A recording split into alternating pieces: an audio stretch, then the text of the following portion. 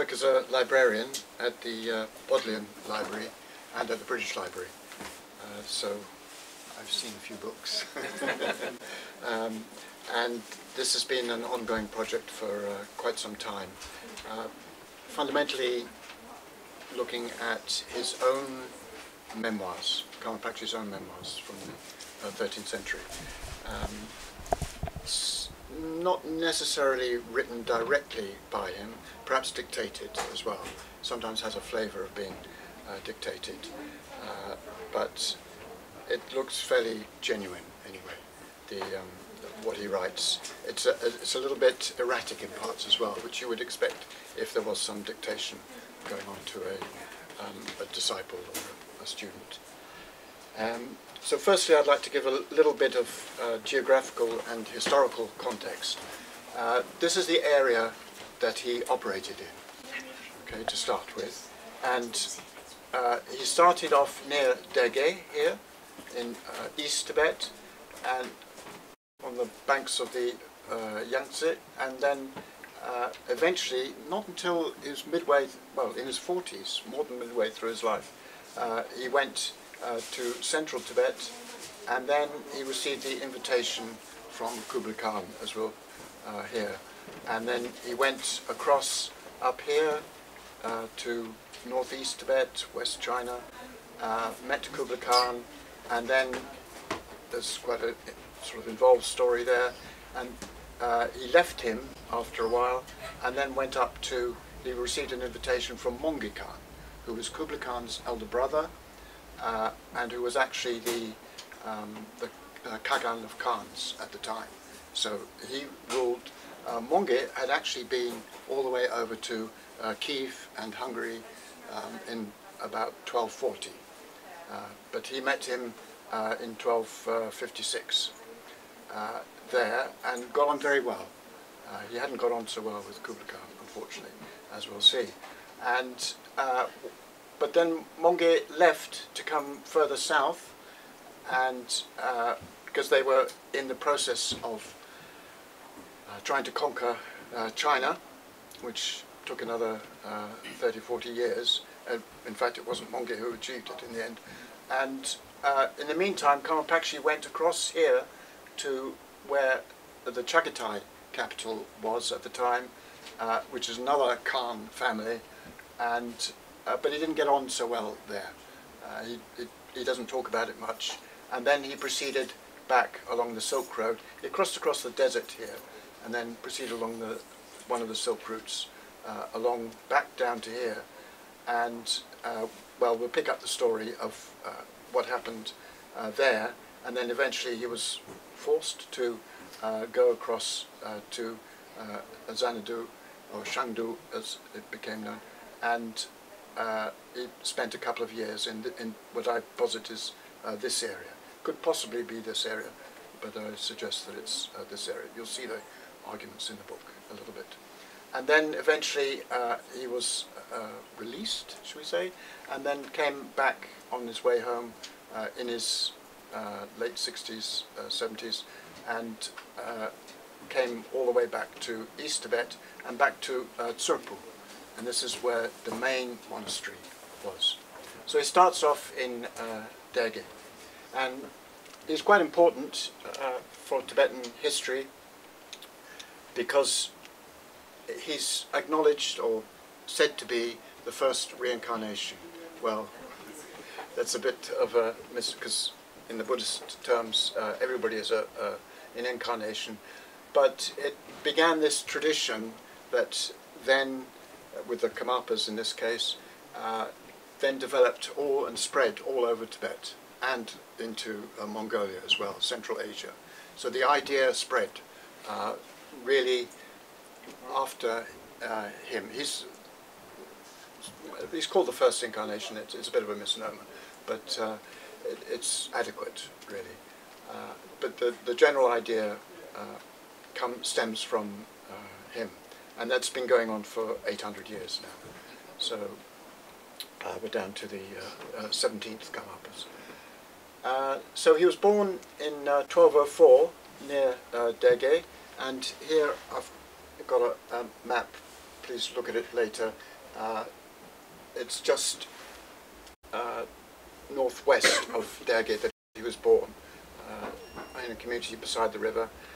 And he was quite precocious as a child. He could read without being taught. He could read scriptures, not very easy to read perhaps. And he actually earned money by reading them in households where presumably people couldn't read. But at the age of 11, he decided to go towards central Tibet to further his learning. But he didn't get very far because south of Chamdo, somewhere in this area, he came across, on a hill, he came across this lama, and they met, and that he said, you know, stay with us overnight, sort of thing. And that evening, the lama, Pomdrakpa, his name, gave an initiation, a ceremony, and after the ceremony, he called this 11-year-old aside and said, I had visions of Dusum Khenpa, who'd been dead for 13, 14, well, no, 20 years by now. And I think that you're connected to him. And eventually it was determined that he was a reincarnation of him. So Dusum Khenpa was Pomdrakpa's teacher's teacher. So it doesn't look as though Pomdrakpa actually met Dusum Khenpa, but it was his teacher's teacher. And he'd had several visions of him, but he particularly associated, when he saw it surrounding Dusum Khenpa and other figures surrounding the 11-year-old, he made this connection. So he said, stay with me and learn here, rather than go on to central Tibet.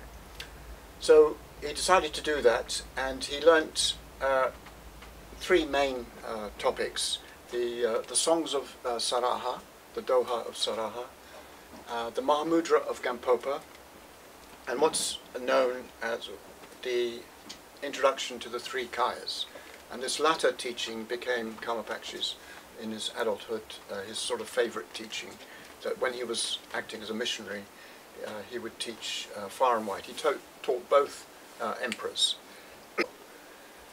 But after a while, a few years, the Pomdrakpa recommended that he go to Katok, which is a monastery sort of south of Derge. It's a Nyingma monastery. This is not Kagyu or Kagyu. The Pomdrakpa was of the Kagyu school, deriving from Milarepa and Marpa. And he studied there, became ordained and studied for a while. And we can see in his works later that he refers to a lot of Nyingma tantras as well. So he was quite, how should we say, balanced in that way. And eventually, in fact, in the 19th century, the Rime movement, well, Karma Chagmi in the 17th, referred to Karma Pakshi as being an early influence in this idea of not being quite so sectarian. And he studied there for a while, at Katok, south of Derge, and then he rejoined Pomdrakpa, south of Chamdo, over here, and they decided to move further south to Markham, because, well, as he says, there was trouble or danger from Mongol raiding forces. So Mongols would sometimes come down this side. They wouldn't so much go in the highlands. Well, they did, but at this time they decided to go further south, went down to Markham, and unfortunately there Pomdrakpa died. And Karma Pakshi was somewhat despondent, shall we say, and perhaps didn't quite know what to do, really. And then eventually, through a series of visions, he decided to go into retreat at a place called Pungri, just a little bit further over here. And it's quite a remote hillside, well, on top of the hill. And we can see the ruins nowadays. I've had some nice pictures from Catherine Brown of the ruins that purports to be where Karma Pakshi was. He spent 11 years there, and At one point he went further south to, there's a sacred mountain, Kawakapo here, still hasn't been climbed. It's claimed quite a few mountaineers' lives in the 20th century. It hasn't been climbed yet, but it is circumambulated as a sacred mountain of the east side of Tibet. And he did a circumambulation, a pilgrimage there, then returned back to retreat. So he did in all something like 13 years. And then by this time he'd got quite a reputation for his meditative powers, miraculous powers even, and had gathered around him something like 500 students on top of this hill in this remote area near Batang, directly south of Dege. And he decided that it was perhaps, this is in his sort of late 30s, early 40s, it was time to engage with the heritage of Dusum Khenpa, who had been dead for 50 years by now. And so he went to some of the monasteries of Dusum Khenpa and started to repair them and help invigorate the small sanghas that were there. And Karma Gung, and particularly Karma Gung and Kampo Nenam as well.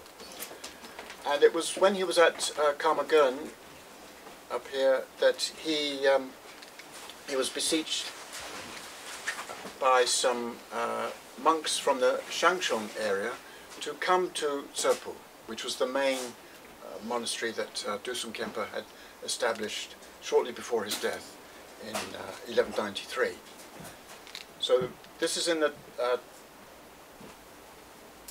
1240s, and so Karma Pakshi decides to go to Tserpo, and when he got there he found that the building was somewhat in ruins, and the monks, the Sangha was somewhat in ruins as well. The monks had taken to drinking and so forth, and so he spent quite a bit of time there repairing, and it was something of a theme that he would repair monasteries. When he was later travelling in this area, you can imagine quite a lot of destruction from warfare between Mongols and Chinese over the years, and also there was antagonism with the Taoist sect as well, and so he engaged a lot in repairing and enhancing as well. But he spent about 6 years there, and meanwhile Kublai Khan, based in this area at the time, had come further south down to just north part of Yunnan on an expedition to the Dali kingdom, and he'd quickly overcome them, quick surrender, and decided to go back up. So it was quite a quick expedition. But so going down and up, he probably heard about Karma Pakshi at this time, and this amazing person who spent numbers of years in retreat and had miraculous powers. And he issued an invitation, a messenger, who came over to Tserpo. Kublai Khan was not emperor at this time. He was the younger brother, well, the second brother of the current emperor, Mongke Khan. And the messengers came and invited Karma Pakshi, and he was somewhat doubtful. If you remember, he'd run away from Mongols before, and so he actually expresses the doubts about this. Should I go or should I not go? And again, with vision helps him make up his mind, and he decides to go across. So he goes across to meet Kublai Khan, and eventually he meets him up in this area. Not quite sure where it was, but I posit that it's in this area up here. And at first he got on very well in the court, and he gave some teaching, particularly on the Bodhisattva vow. This is to a warrior prince, and was well received. But after a while, Karma Pakshi himself felt that there was going to be trouble. He had a premonition that there was going to be trouble in the court, and he decided to leave. And this did not please Prince Kublai Khan. So he left and proceeded in these areas here, continuing to preach and help restore. He'd actually built a small monastery as well, in 101 days, apparently. And he was in this area, still not decided to return either to his homeland or to Tsurpu. In fact, at one time he did have a vision telling him to return. He started returning, and then he had another vision saying, no, you should go north. And at that time, messengers arrived from Mӧngke Khan inviting him to Karakoram, which at that time was something like, well, it must have been quite an important place, a huge melange of people there. There were Europeans at Karakoram. We do know of that. We know Rubric, William of Rubric had gone there. Unfortunately, he arrived and left in 1254. Karma Pakshi arrived in 1256, so they didn't meet. And he, without expressing any doubts this time, he decided to go north up to Karakoram. And I'd just like to pause a second there, just before he meets Mӧngke Khan, because I feel that there are three main segments of his life that sort of confirm, in his mind perhaps, the fact of reincarnation, of his being a reincarnation of Dusum Khenpa. And the first one was, the first sort of stage was the being told by Pomdrakpa as a child that you have a karmic connection with Dusum Khenpa. Now, Dusum Khenpa, when he was alive, had dictated some life stories to his students. And his name, Dusum Khenpa, means knower of the three times. So he knew the past, the present, and the future. So he told his students quite a few of his past lives, and also a certain amount about his future as well. And at one point, as students would, I suppose, they said, well, where are you going to be reborn next? I want to find you. And he gave three examples of where he would reborn. And, of course, this was recorded. Now, Karma Pakshi presumably knew about, well, he did know about this, but two of them definitely didn't. One was like a king in, somewhere, and another was way over in the west of Tibet. The other one was that I will be reborn for the sake of one person. Now, in terms of Bodhisattva vow, the idea is that you continue in your Buddhist path in order to liberate all beings, that you don't try, for Buddhahood necessarily, that you just keep on working towards the benefit of all. Victory to say, for this saintly man, to say that I would be reborn for the sake of one person. And it seems that this must have puzzled him somewhat. But as he was approaching Karakoram, it does seem that he twigged that actually it was for the sake of this emperor, the emperor of the world at the time, that he was being reborn. That if he could instruct him, it would be hugely influential over other people. That was how he put it. And so that seems to be the second. There's a third point later on towards his death. And as he approached, there were various, meteorological miraculous signs, a big storm and meteors actually falling from the sky, and then there was a rainbow. So it was all quite auspicious. And Mongke Khan accepted him, which is quite something for an emperor, and just this person turning up from the middle of nowhere across the desert. And he just said to him, they had he had an audience with him, and he said to him, I'm the emperor of the world. I need you to remove my obstacles. And Karma Pakshi, bless him, said, I'll think about it. I'll think about it overnight, which was quite a brave thing to do, I would have thought. Well, he did think about it, and in the morning he had another audience, and it's in the, I could read this shortly, this short passage perhaps.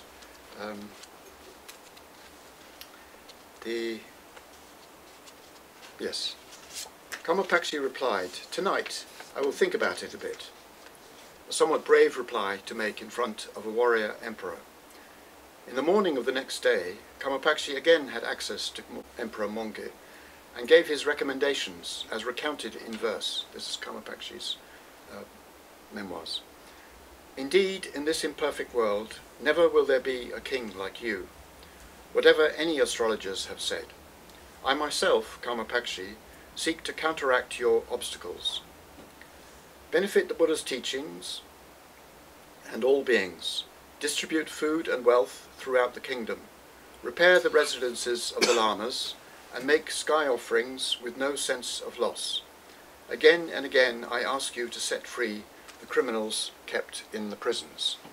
It may have been referring also to the sort of war hostages as well, to release them. And curiously, Mongke seems, according to Karma Pakshi anyway, seems to have done this. He opened up his treasury and gave away several times food and goods, promoted the Buddhist teachers, helped with the consecration of a temple, Avalokiteshvara Chenrezig temple in Karakoram, and also set free 13 times set free various prisoners. Not necessarily all of them, it's not quite clear, but maybe some each time. Not only that, but Karma Pakshi says that and there's a certain degree of corroboration of this in a legal text, it's a different story, that he got Mongke to issue an edict that there would not be the killing of animals, no hunting and no killing of animals on 4 days each month. So, which is quite unusual for a Mongol warrior, one would have thought. So they got on very well, and Arak Bokhe was the very younger brother in his court as well, and Karma Pakshi gave initiation and teaching, particularly the Chakrasamvara teaching. That was at the time where this drinking episode occurred, where he drank dry the Mongol court, apparently.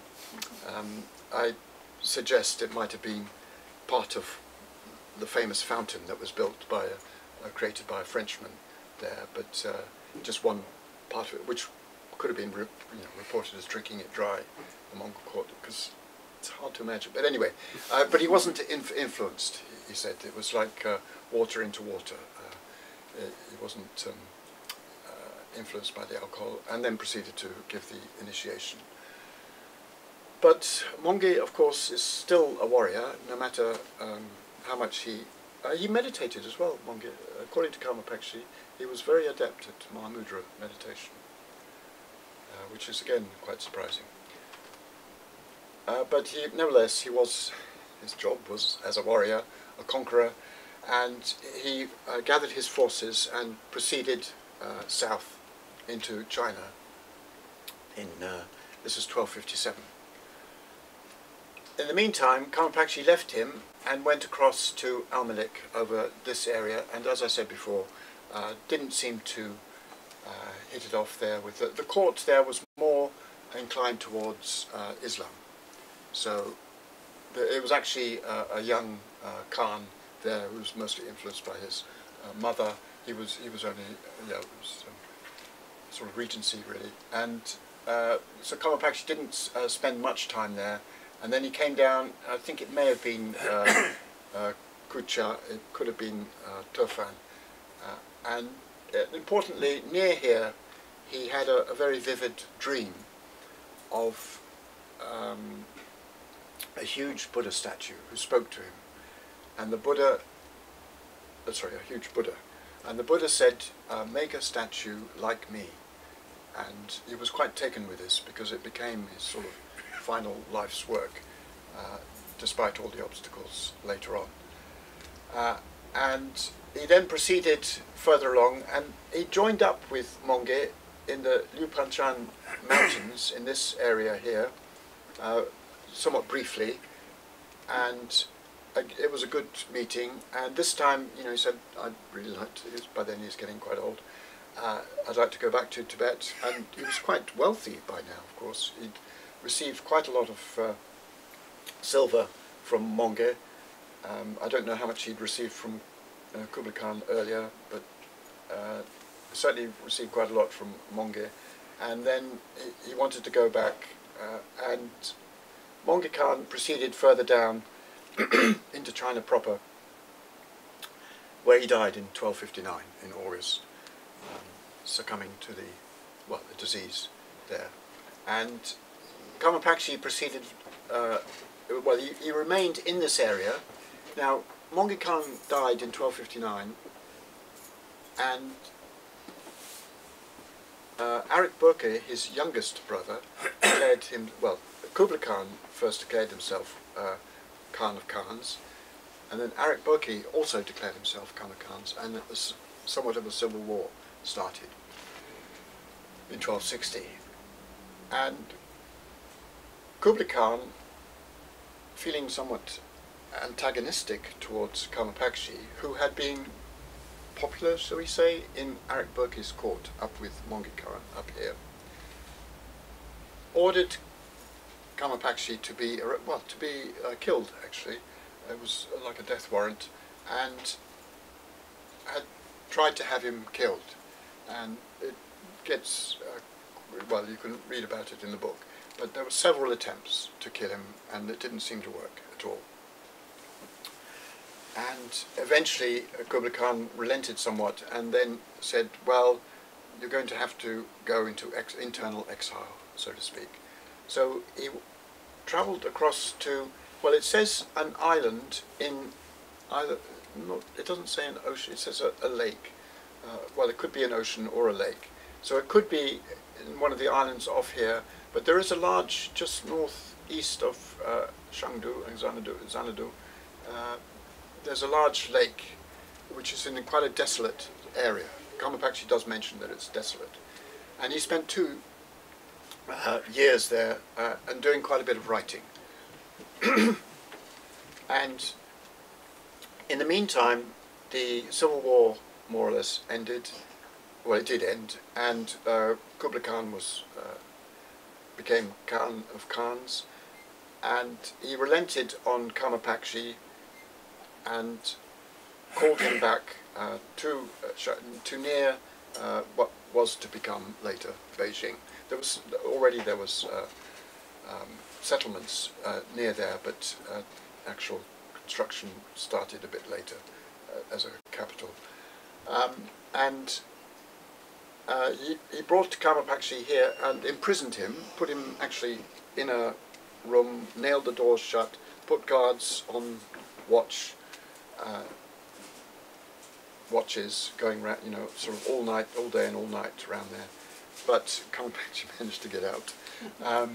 And at this point, Kublai Khan decided that he would ask him to be his teacher again.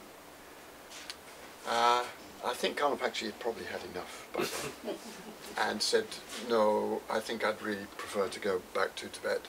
I mean, he's old, getting old by then. And actually, Kublai Khan says, fine, go with my blessing.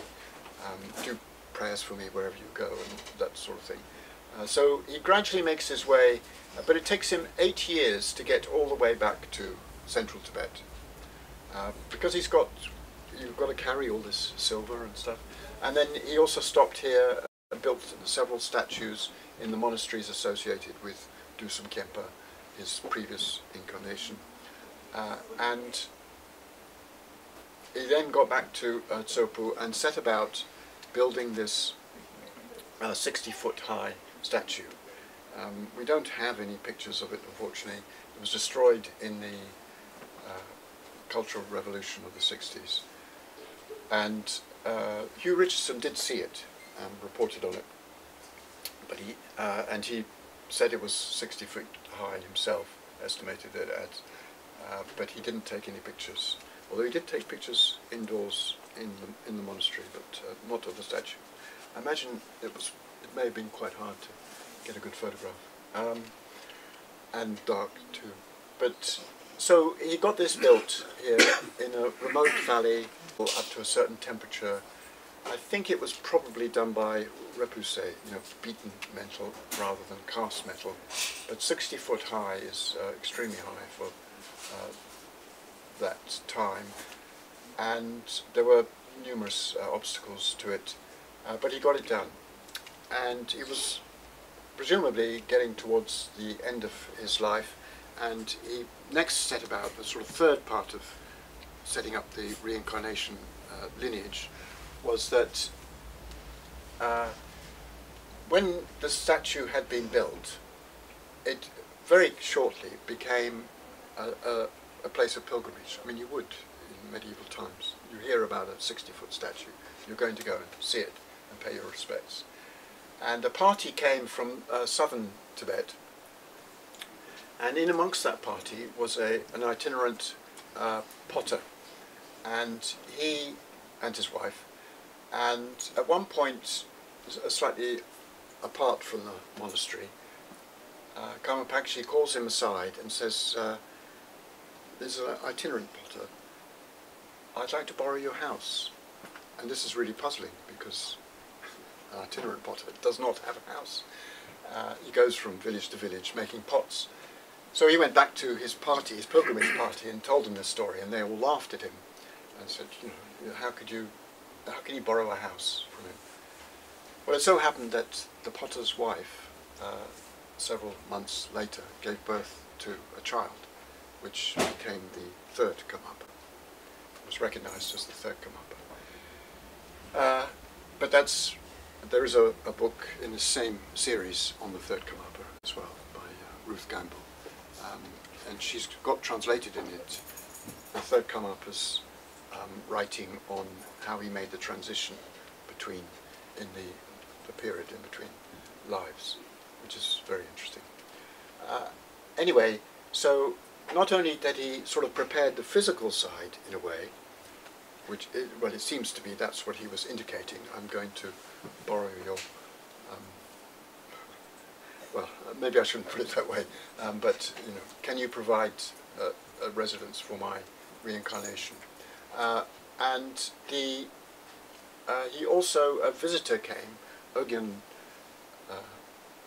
Rinpoche, and he was a well-known traveller, high yogi, and he spent 3 days with Karma Pakshi, and he transmitted to him various teachings, and apparently a sort of mind-to-mind transmission as well. And the idea was that Ugyen Ugyenpa would be the one to give the teaching or the transmission to the child that was next born, which is eventually what he did 5 years later, because Karma Pakshi, within a year, he had a stroke in probably 1282, and then died in 1283. And 5 years later, Ugyenpa goes to the area where the potter was doing his work, found the child, and gave him teaching, recognized him as being a reincarnation, and transmitted the teaching to him. And ever since, it's been, with the Karmapas anyway, there's been finding young children like that that's helped with the transmission process and keeping the tradition going. So that's really the 3 points. Both him as a teenager, finding out up in Karakoram, approaching the emperor for the sake of one person, and then lastly making the preparations, both the physical preparation and the teaching preparation for the next incarnation. I can ask, you mentioned that they practiced at that time chakra samvara. Yes. Do you know which tradition, that was with Mongols especially, which kind of? No, it doesn't mention specifically. The reason I'm asking, like yesterday and the day before, there was initiation online, 2:30, and it was especially for Mongolian audience, so I was wondering whether it's just coincidence. Yes. Yeah, I'm not sure that it continued from, because as you see, Mongke Khan, it didn't really last very long. Yeah. You know, all this converting the emperor that then would have a hugely beneficial effect, it kind of didn't last because the emperor died within a couple of years. So it was a bit unfortunate in that way. And then it wasn't really later, the time of perhaps the fifth Dalai Lama and so forth, that the Mongols got more interested again. That it didn't take off straight away from Karma Pakshi. I couldn't say that it hadn't continued there, but it's unlikely, I would have thought. Have you been physically on all those areas that you are referring to? I've been to Karakoram. I haven't been to Almadik, no, Kucha, no, and neither to Chengdu, but I've been to Beijing. And then Dege, yes, and Tsopu Lhasa, not to. Yes, I did. I went through. Just went through Shigatse. Yes. You know the brown area? Is that the you know? This. It's not green. It's yes. The brown area. That's height. Eh? That's height. Ah. It's indicating height. Oh, You've got like this is really low here. You know, when they talk about global warming, this is going underwater. Right. Okay. Well, I hope not. But and then it's just to indicate the heights really, and then you get into light brown, and then dark brown, and then well, even white here as well. I don't know. Is this going to be desert? Yes, yes, up here. That's up. Yes, yes. And the Taklava Khan Desert is Yes, top yes. right-hand corner of the Yes, yes, here. Yes. So the question is about the reincarnation. Yes. Is it always, does the person who's been chosen ever notice it themselves? Or is it always someone says, oh, you've got a connection to this previous person, or you're the next incarnation? Do they ever recognize Yeah, themselves? sometimes it's reported, you know, historically, that a child says, I am a Karmapa. For instance, the fourth Karmapa, I think you could say that by the time of the fourth Karmapa, again, they're finding a child, it really has become a tradition, really. You know, the first Karma Pakshi, you can sort of see there was a big gap in between the previous one, and then you've got the next one, and the small child is chosen, and then the fourth, again, it's a small child, and he actually says, you know, I am Karmapa. So that does occasionally happen, but that's fairly rare. It's more, well, yeah, perhaps be a little suspicious of people who go around saying I'm a reincarnation of it. But, you know, then, you know, people have to agree, don't they? But yes, it's, there are people in modern times. Yes. You can actually, there's a register of reincarnates in Beijing, so there's an office. You have to apply. But you know, then they investigate it. There's a bureaucratic thing that goes on, just to keep track of numbers. Well, it may. Yeah. It seems kind of sensible in one way, as long as it's not used as a controlling thing. I suppose it's hard to tell. It's going to be difficult when the current Dalai Lama dies. You always has interested me the fact that there has never been a female lama. There have been, yes, Have been? yes, Oh, yeah. yeah, just few, unfortunately. Really? Yeah. Okay. Actually, there is a manuscript I came across in 2010. It's mentioned in more in the notes, perhaps. That this 21 that purports to come from the mouth of Karma Pakshi, so that he told this, and 17 previous incarnations, and 4 current incarnations. So himself plus 3 others who were himself as well. Yeah. And one of those was a woman. Amongst all the 21, there was only one. No, there's 2 women mentioned actually. Yes. Yeah. It is, but it is unfortunate. Yes. equal rights for... Oh yeah. Yes. So I went to Ladakh Yes. today, Yes. and I was there in that monastery where Dalai Lama, preached or Yes. taught his teachings. Mm. Yeah. Which was what I found very interesting was the fact that the Buddhists, the Muslims all lived, together in perfect harmony really, So there was no, I'm talking about maybe, I don't know, 7 years ago or so, when I went. So Yeah. I thought that was Hasn't always been that way. Eh? Hasn't always been that way. Yeah. No, but then, Yeah. It's very nice. Yeah. Yeah. But in the past, I know there was lots of fighting and everything. Yeah, sure. Charles, I was just wondering, Karmapa Pakshi was known for being the one who transmitted the idea to sing the Om Nami Padme Hum mantra. Yes. Yes. Yes. And do you have a recording? Yes, I do. of, Yes. Yes. Do you want to talk a little bit about Yes, I will. Yes. Sorry, I glossed. Does it play the tune? It does. From those times. Yes. Sorry? From those times. From those times, yes. Um, Late medieval recording. Yes. Yes. Well, I was just a young man.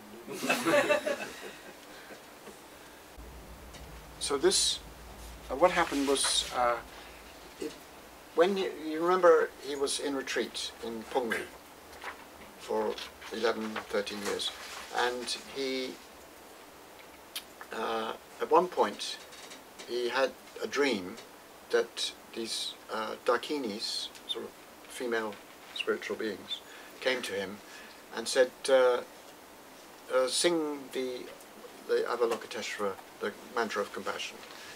And he did, and they said, you don't know it,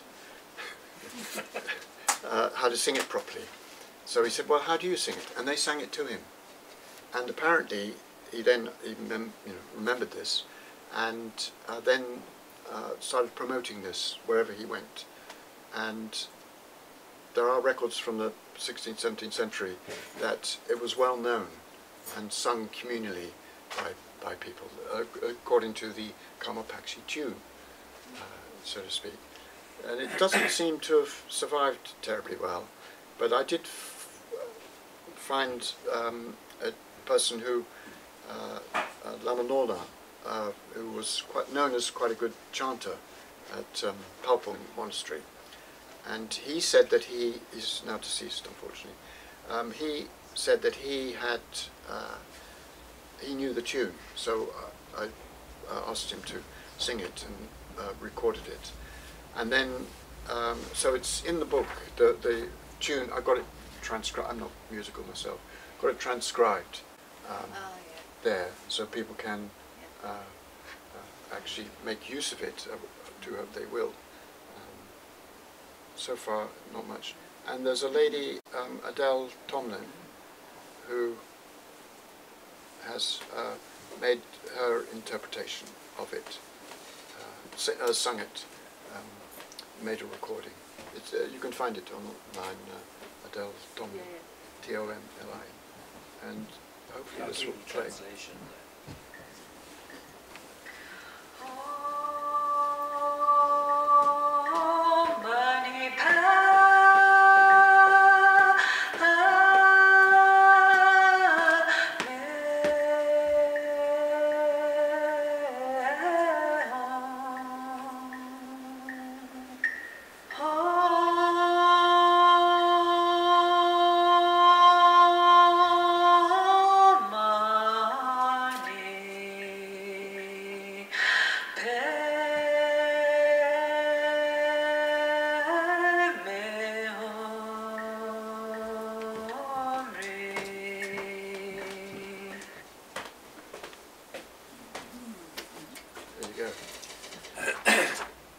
Hopefully it'll get taken up, but so far not much interest. We'll see what happens.